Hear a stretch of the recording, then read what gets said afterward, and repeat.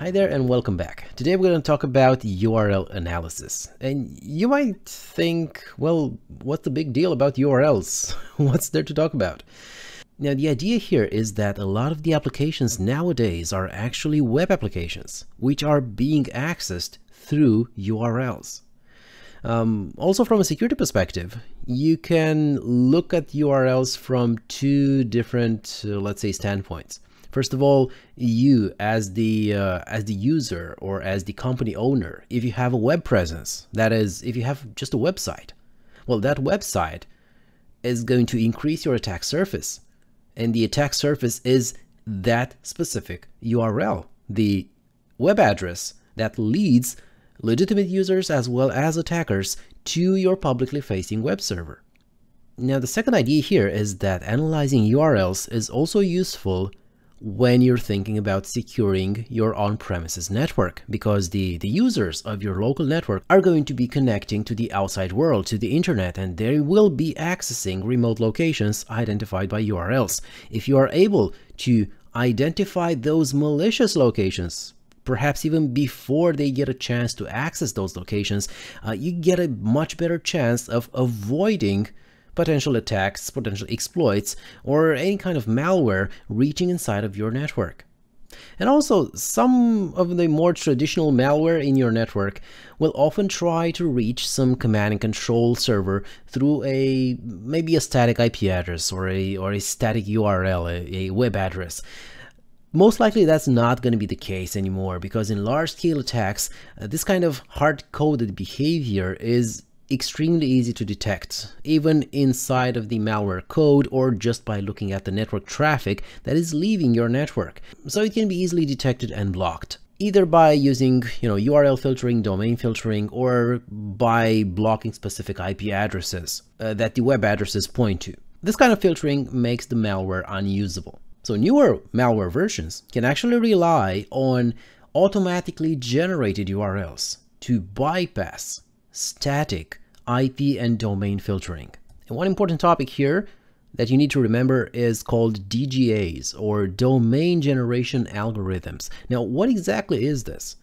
It's a way of getting around those blacklists, those static blacklists that we talked about. Basically, there are some type of algorithms implemented inside the malware code that are able to generate custom domain names and associate them with IP addresses, register them with dynamic DNS servers so that they can reach their command and control station every single time on a different address. Now, in some aspects, they work very similar to one-time passwords, except that this time we have one-time domain names. And as you can guess, just like OTPs, they are much harder to identify, except for the fact that no such domain generation is, let's say, unlimited, but it's frequently restricted to a range of maybe possible values. Now, let me just show you a quick example here of how such a domain generation algorithm can look like and what the possible results are. And the brief but comprehensive example for this can be found on Wikipedia. If you scroll down here under the domain generation algorithm page, you're going to see a short snippet of code which is going to generate valid domain names depending on the date on which this code is run. So for example, on January 7th, 2014, this method would generate the domain name, this one right here, while on the following day it would return something completely different, like this. Right, this was actually used, and this was actually used by CryptoLocker. So what exactly happens in a situation like this? Well, first, the malware inside of your network and the code, the command and control code on the attacker's workstation are going to be running the exact same domain generation algorithm. The attacker is going to configure or use a dynamic DNS service. Usually they will be using some more permissive hosting services out there, which are hosting providers that don't exactly look at how you're using their service. They know you might be doing something bad in there, but since you're the paying customer, they can choose to look the other way and take no legal actions against you. So the malware in your network is going to implement this DGA algorithm to create a list of domain names. It can either be, let's say, time dependent, perhaps, just like in the example from Wikipedia, or based on some counter. Domains can have random characters in their names, which makes them kind of easier to identify, or they can even rely on dictionary words, which makes them look not so suspicious in logs and alerts. And the parallel DGA running on the hosting service, the one owned by the attacker, is going to implement exactly the same algorithm. It's going to generate the exact same list of domain names in sync with the rest of the malware that is running in the field. So when the malware needs to communicate with the command and control center, they can use the currently generated list of domains, which is going to match the list on the CNC server, which can now make each communication attempt use a different web address to connect to by continuously changing the domain name, and it can even be combined with a continuous change of IP addresses as well, if multiple IP addresses perhaps were owned, or multiple dynamic DNS services were contracted by the attacker. This is also sometimes called a fast flux network, a network that frequently changes its IP addressing scheme. And of course, as you can guess, the entire purpose of this is to become extremely difficult to detect and block. Actually, it becomes impossible to detect and block using just static IP or domain blacklists. All right, we're talking about security, so how do we mitigate this? Well, first, we could just hope that the algorithm or the hacker isn't that good. That is, a bad algorithm can be identified by patterns, sequences, predictable sequences, domain names that cannot be pronounced, like those with too many consonants, or any kind of domain that just doesn't look right. Now, I know that many of the startups nowadays have some company names that seem to be impossible to pronounce the very first time you see them, but that's a completely different story. Also, domain generation might not be too precise or in synchronized, so that you'll see a lot of non-existent domain errors in your DNS servers from compromised hosts that attempt to connect to non-existent domains on the web, or domains that haven't just yet been registered as part of the command and control network. Again, this is not foolproof. Non-existent domains are a pretty frequent error that you can see in all DNS logs out there, because people just mistype domain names. Applications sometimes fail to connect to the right address, or sometimes web services just fail and they return a non-existing domain address. You could also try to rely on blacklisting domains with bad reputation. Some real-time feeds are going to help you with this, because if you're relying on non-updated blacklists about domain names, those are going to become obsolete the next minute. Okay, so if you're talking about domains that are dynamically generated, you definitely cannot just rely on any kind of static source of information. You need some frequent, constant updates so you can know what to look for, what to block. Otherwise, you could rely on whitelisting all the approved destinations where you know that no malware is residing. Now, good luck with this. It's going to be really difficult. We talked about whitelisting and blacklisting in a previous video. It's going to be pretty difficult, close to impossible, to actually find each and every specific destination that you need to add to that whitelist, so that you're not creating any, let's say, disgruntled employees, people that are dissatisfied with how the company internet is behaving, the fact that they cannot use their favorite services maybe during work hours.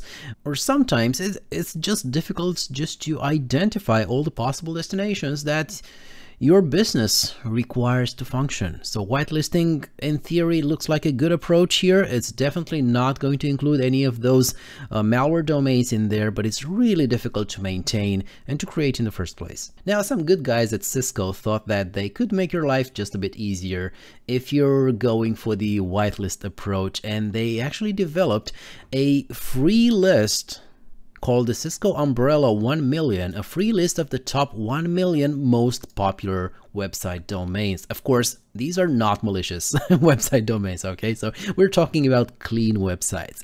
Now you can freely download this one here. It's actually under a, I believe it's a CSV file. So you can just click here and it's going to lead you to another page where you can download it as a CSV file. And I have already done this and it kind of looks like this. You can see it starts with Netflix, so it kind of shows the number one preference when it comes to people accessing websites. Moving forward with some Google websites, Facebook, Microsoft, iCloud, Apple, YouTube, and so on and so forth. As we said, these are 1 million rows in one single file here, all of them clean, so you can start with this if you're going for a whitelist approach. Also, if you're looking for some reputation information, there are a number of websites that can help you with this. Just a couple of examples here. IP Void, for example, let's just say here that I'm not a robot and we want to check something like netflix.com. Check the domain here. All right, so it's going to show you the status from a number of DNS services and cloud distribution networks all over the world. And pretty much everyone says that Netflix is safe. At least as far as malware is concerned. I wouldn't say it's very safe from a time-wasting perspective, but that's a different story altogether. So this is one example for reputation check. Now, you know that I'd also like to give you Cisco examples as well. Professional defect, you could call it. So one such example is, of course, the Talos Intelligence Network, Reputation Network, Engine, whatever you want to call it. It's actually huge. It also has a domain reputation engine as well. Right next to, as you can see here, file reputation, email and spam, and so on, right? So if we just search for Netflix here as well, I'm going to go through a Cloudflare check. I'm going to see some information about the website itself, their mail servers, content details, block lists here, added to the block list, no. So we are good to go, right? So this is going to be a trusted website. Now you can probably also see here on the right-hand side that the web reputation right now is trusted, right? The new one is trusted. The legacy one was good. Don't know why. But anyway, it's going to be a safe website. So you can also access this information through an API, by the way. And just let me give you one last example here. This one is from GitHub. It's just a small list, a TXT list, just to show you the kind of DNS names generated by domain generation algorithm. As you can see here, the repository is publicly available. It might not be here forever, but just have a look here and try to figure out if you could identify these URLs inside of an IPS log, a web proxy log, a DNS log. How would you detect domain names like these, right? Just by eyeballing them, it kind of looks easy. But if you're trying to write a script to identify these automatically, it might prove just a bit challenging.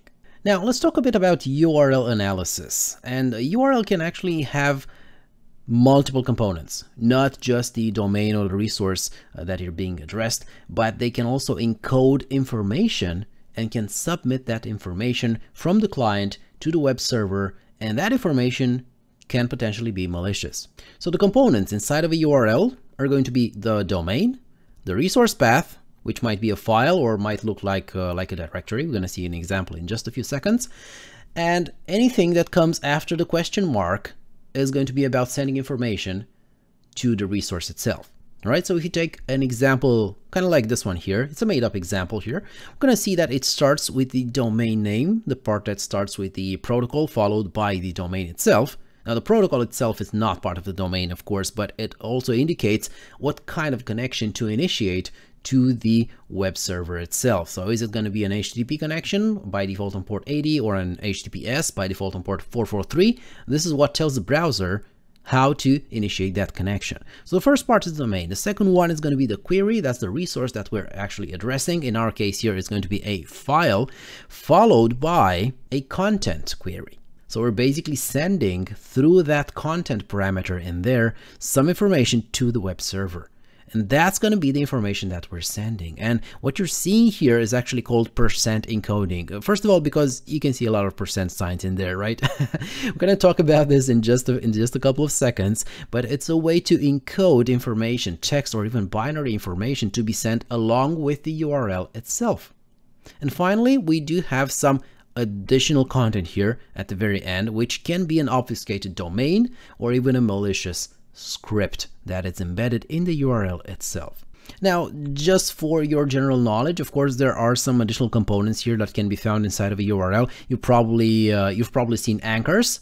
That's the hashtag sign, the hash pound sign, whatever it's called, which points to a specific location within an HTML document or a section in a page, but it can also be abused to inject some JavaScript code.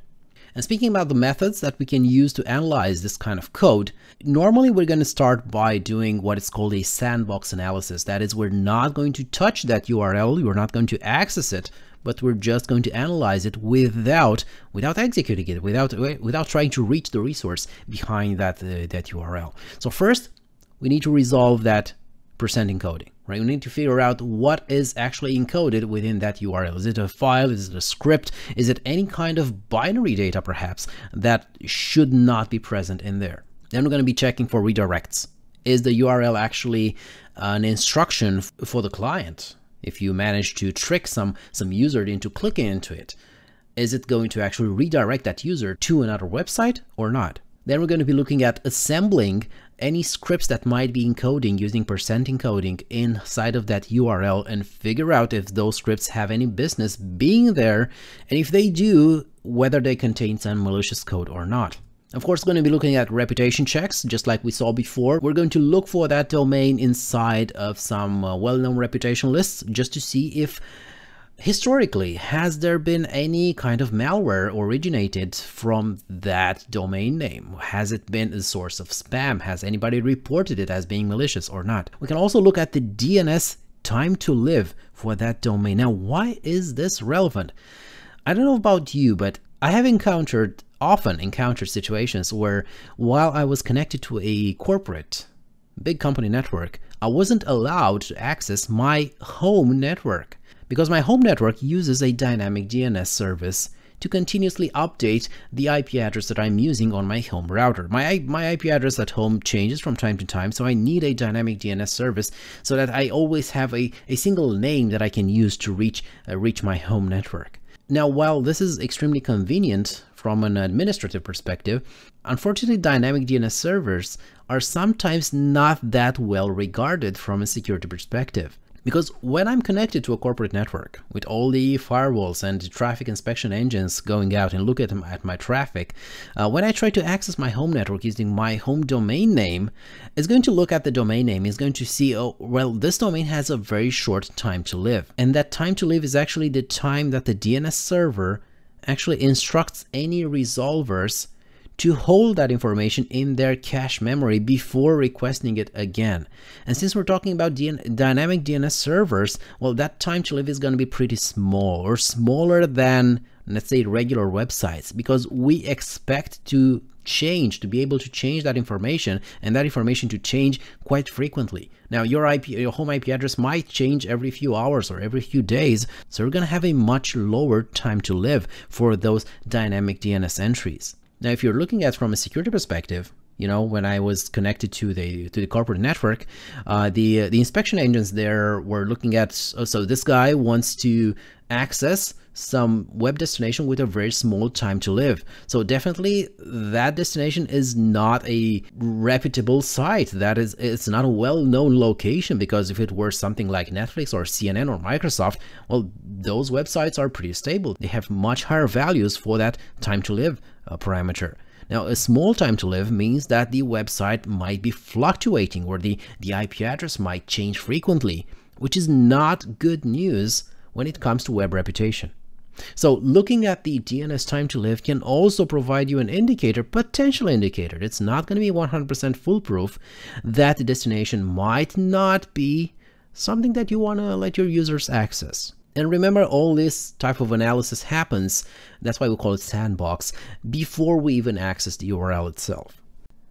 Now, when talking about URLs and web locations, remember that the #1 protocol that we're going to be using is HTTP. So a brief understanding of HTTP is also useful. So in short, a client, which in our case is most likely going to be a browser, also called sometimes a user agent, makes an HTTP request to a web server listening on a TCP port. Now, by default, those ports are going to be port 80 for plain text HTTP and 443 for HTTPS. That's HTTP over TLS, encrypted using a TLS connection. Now, in real life, these ports can be any number. This is just a convention so that you don't have to specify the port every single time you access a website, but there's nothing holding you back from running a web server on port 1234. And HTTP is a request-based protocol, and typically a request is going to include an HTTP method, a resource that's going to be identified by the URL, and some headers, and of course the body of the request itself. Among the most common methods that you're going to encounter, we're going to see methods such as get, which is used to request a specific resource. Put is another method which is used to create or replace a resource. Be very careful with this one because this creates an additional attack vector. This is basically allowing outside clients to send data to your web server.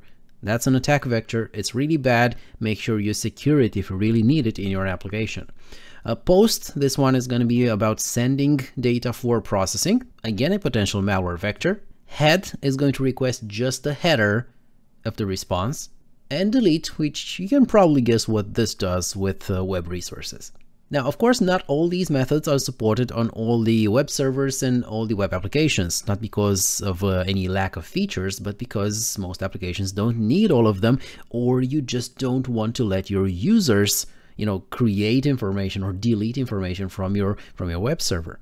Careful that get, put, and post methods, they can all submit data. So when it comes to validating input from your users or customers or whoever is using your website, make sure you sanitize everything that comes into these three potential methods. Now, of course, we talked about the request, but the request is being sent from the client to the server so that the server can reply back with some content.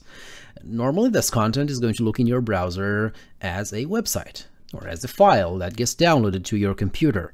But behind that response, there's actually a response code. So the server is first going to identify its response by using some predefined codes. And these codes belong to some well-known categories. Now, the category is determined by the first digit here. The code itself is 3 digits long. So the first category would be response codes that start with the number 2. So 200 something means that the operation was successful. So for example, we're going to get a 200 for a successful get or successful post, or a 201 for a successful put, if the operation is allowed, of course. Another category here is the 300 responses, which are basically about redirects. This is going to be a way of the web server of telling your browser to go look somewhere else. So if the web page has moved, if you're supposed to be redirected to another location, that kind of information is going to come back to your browser under a 300 type of response code. 400 codes means that it's your fault. So your request is bad. So that's basically what the web server is saying. The 400 category includes errors, but these are considered to be client-side errors. You've probably seen errors such as 404. That's going to be non-existing resource. Interesting thing to notice here. If the resource doesn't exist, the web server thinks that it's your fault for requesting something that doesn't exist. So a code of 404 resource not found, it's going to be your fault. Another example here would be 403. For insufficient permissions. Maybe the web server or your current session doesn't have enough permissions to access the resource that you're trying to get. Or even 401, if the web application requires authentication, you fail that authentication when trying to access a specific resource. This is one of the error codes that you might be getting. Another one here, the category of 500 errors. it's the server type errors. Now this is the place where the server basically admits that, okay, it's my issue here, it's my problem for not being able to serve you with this resource. It might be because there's a resource exhaustion on the web server, not enough resources to return the resource or to process the request, or just a general server failure. Things just don't work on the server side. Those are going to be indicated by the 500 codes. Now, for the exam, you don't really have to know all of these codes. There are actually tens, if not hundreds, in total. You can look them up on Wikipedia, on any number of websites. For the exam, you should just know the main categories here. Now, we mentioned that part of URL analysis, and a very important step in URL analysis, is decoding the URL itself. And that's because URLs can use something known as percent encoding. We mentioned this briefly before. Let's see exactly how it works and what can we do with it. Percent encoding is useful because it gives the ability to an user agent, to your browser, to any kind of client that you're using to interact with the web server.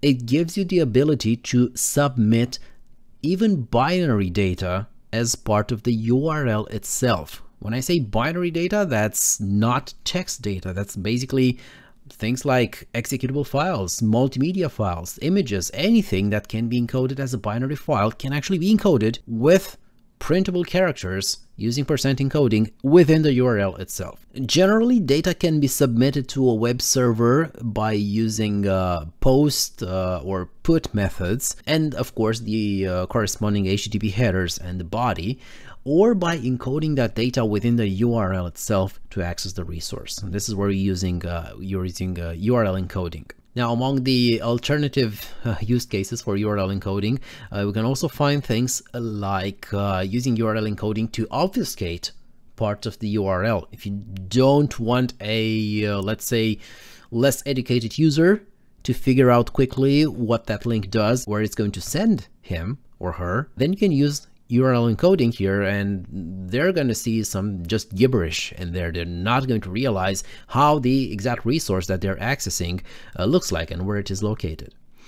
We can also use it to embed scripts. So we can embed JavaScript, so you can embed any kind of scripts here, of course malicious ones if you're an attacker, and of course these are not going to be visible for the user that clicks on the link. They're just going to see some gibberish, some random characters in there as far as they're concerned. Or we can even go one step further and use percent encoding to attempt to exploit vulnerabilities in the way the web server tries to decode that percent encoding. So there might be vulnerabilities or exploits out there that take into consideration the fact that some web servers don't actually manage memory properly when trying to decode those URLs. So we could potentially craft a buffer overflow exploit within the URL itself. And if that's not enough, remember that percent encoding can also be done in multiple iterations, one after the other, by further encoding even the percent characters to further obfuscate the contents. Now do that like 100 times. Just re-encode the URL 100 times over and over and over. Now you're going to end up with a huge URL indeed, but there's little chance that any automated tool is going to be able to decode what's behind that URL before accessing it. So the bottom line here is that you should remember that URLs can also include malicious code, can embed malicious code by using this type of URL encoding. So generally URLs can contain these valid characters here. We also have some reserved characters that are going to be used as delimiters, and there are also so-called unsafe characters. There are also going to be the white spaces, the delimiters for scripts, used for scripts and or SQL injection, for example, which should not be found, should not occur within a URL. So that's at least the minimum level of input validation that you should be performing on your URLs before you're allowing your users to resolve them and then access their corresponding web resource. A couple of examples here. Just a couple of examples here. Of course, good old Wikipedia here can show us how percent encoding actually works, and it can also give you a couple of examples here of equivalent percent encoding for any special characters that might be found within the URL. In this case, these are going to be the reserved characters. And by the way, if you want to play with URL encoding and decoding, there's just a huge amount of websites, web applications out there that can do this for you online. This is the one that you see here on the screen on the slide. It's just the first result that I got just by searching on Google URL encode online. So play with it. Make sure you understand what's going on in there. Try to decode some of the URLs that you can find in public websites, because URL encoding is not just used for malicious purposes, but it's actually very widespread. Look for well-known news websites or links shared from social media. Any type of URL that encodes a lot of information, meta information apart from the actual content, is most likely going to be using URL encoding. Recognize and understand generally what happens with percent encoding and why is it dangerous. All right, thank you so much for watching. See you next time when we're going to talk about port security and network access control. And in the meantime, if you found this useful, give me a like, subscribe to this channel, and see you next time.